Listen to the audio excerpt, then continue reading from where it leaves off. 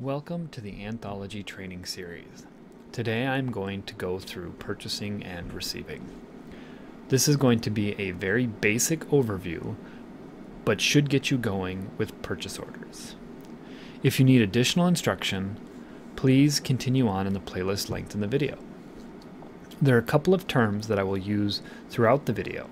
POs are purchase orders, and RMs are receiving memos.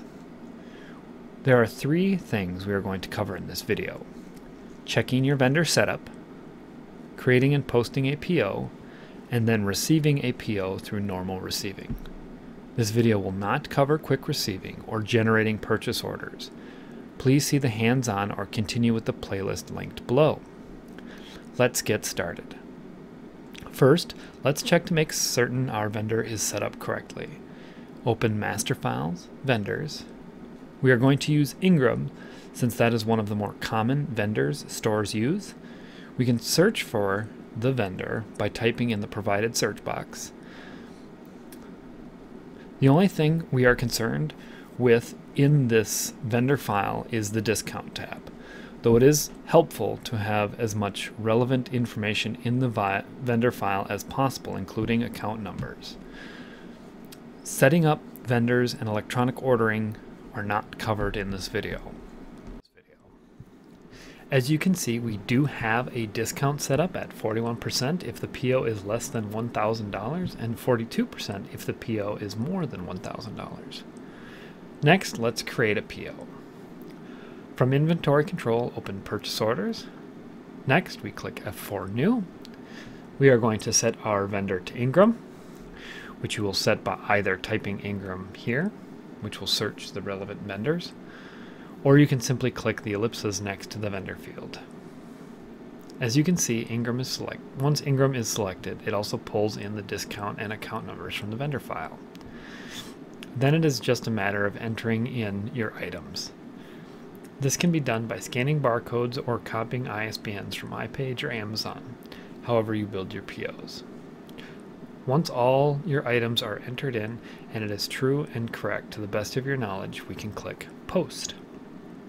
If you are sending this PO electronically, the post step is slightly different. Please refer to the help system, hands-on, or the other videos in the playlist for more information. Please choose Yes to print if you are sending this to a vendor via mail, fax, or email. Otherwise, you can click No. The PO step is for the items that you want. The vendor will then send you the items they have available, which you will receive in the next step. Close purchase orders and go to Inventory Control Receiving. The PO number from the previous step will match the RM number in Receiving. Find that PO number and double-click. First thing I recommend doing is entering in the vendor invoice information under Actions, Vendor Invoice Info. This will correspond with the invoice in the box the vendor ships to you. It is also a good auditing tool, as you will see shortly. Next, we put the program into scan mode by clicking F3. Then we scan our books. It will increment received items as we go. Note the column RECD. Once we have scanned everything in our box, we can check our invoice total with our received total, which in this case looks good. Note that if there are any discrepancies between the received total and the invoice totals, these are usually caused by books having different discounts than the standard Ingram discount. Now we can click Post. If the vendor did not send you all of the items you requisitioned, those items will stay on the PO, which will keep the PO status as open. As you can see here, when I go back to the list, we have two instances of that PO. One showing open and one showing shipment. The shipment record is all the items we have already received and posted, while the open one will hold any items we have not yet received. We can view the outstanding items by double-clicking the open PO and changing the Show Open Items Only option to On. Now we can choose what to do with them.